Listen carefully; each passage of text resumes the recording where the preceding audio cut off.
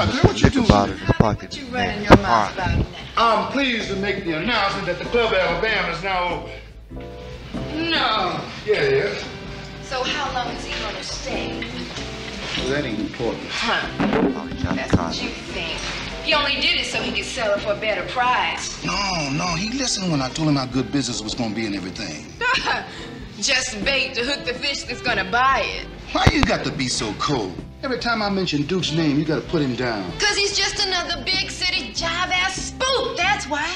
Uh-oh. Forget him. But this is Ben's brother. He deserves a break. Harley, listen. I've met 100 guys just like him. Take us every goddamn one of them, and I got the scars to prove it. Oh, shit. You don't know him. This is a different kind of man. Harley, there ain't no different kind of man. Here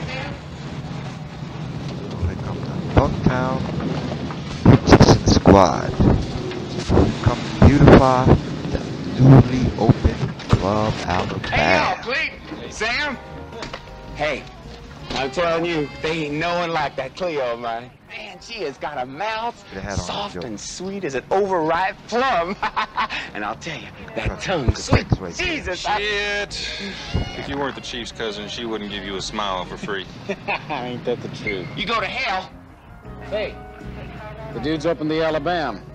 You think it's time Mr. Johnson joined the club? Yeah, you go on with Sam. Me and Merle got some business. Oh, come on, Clete. Let me go with you. I always miss out on all the fun. Get your ass in the car. Leave this one for the men. Get in the car, Warren.